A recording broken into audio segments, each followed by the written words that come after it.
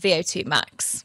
Because it's a big buzzword, especially in the last, I would say 3 to 5 years. It's become at the forefront of many health conversations.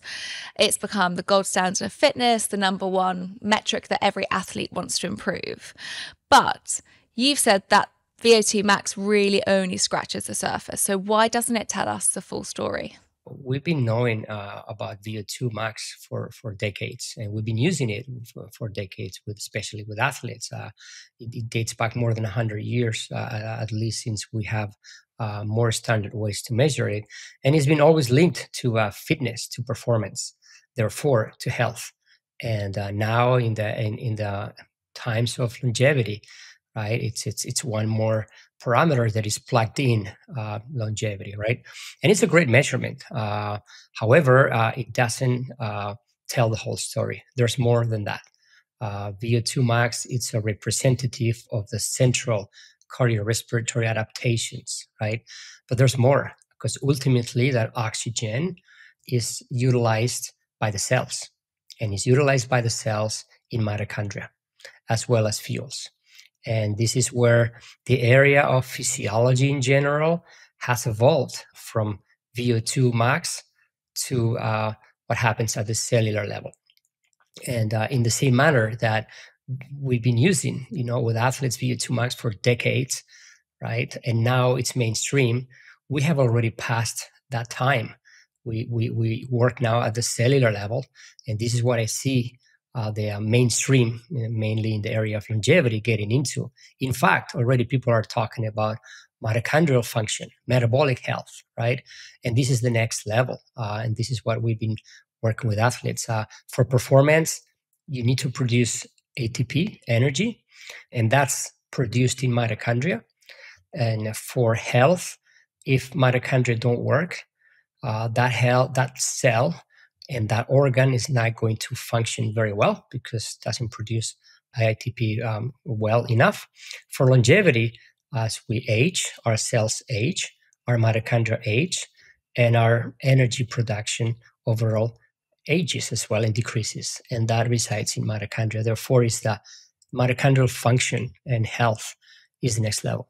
Okay, so this is kind of like the next stage of where we're exploring now with, I would say, longevity is a buzzword, but mitochondrial health, I think many people will have known from GCSE biology and then forgotten about it. But the way that I always think about it is a powerhouse of the cells. But how can one actually measure their mitochondrial health? Because the VO2 max is, yes, a bit easier to attain and to get to, but mitochondrial health, how do we even measure that?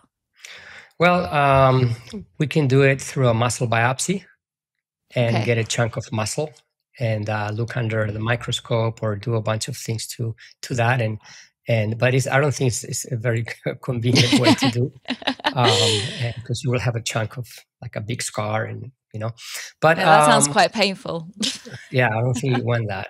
But the other way, I developed a methodology years ago, and I've been using it with athletes for a long time, where we have two proxies for that. On one hand, with the same device that you measure VO2 max, which it's like in a colloquial form, we call them metabolic carts. They've been always use metabolic carts.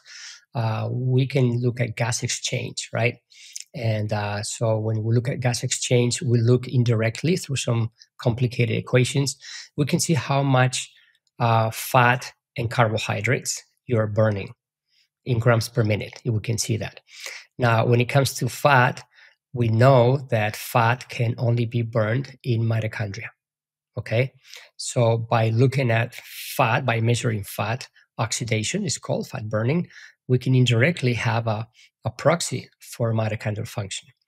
Then lactate can only be burned in mitochondria, right? So by pricking your finger or your earlobe and getting a small sample of lactate and measuring it, we can have an idea of how well your cells are processing glucose, and which under resting conditions, it happens in mitochondria. But the fact is that if you have higher blood lactate levels, it's a sign that your mitochondria are not processing that lactate or clearing it or recycling it properly. Therefore, with the two parameters, fat utilization and lactate, you can indirectly see or measure mitochondrial function. We published that study a few years ago, and now we have already published a preprint about an extension of that study where we look at muscle biopsies. And in the muscle biopsies, we look directly how they work, and we correlate them with this methodology. So it's quite robust to do it in a non-invasive way and an ambulatory manner where a lot of people can do it out there.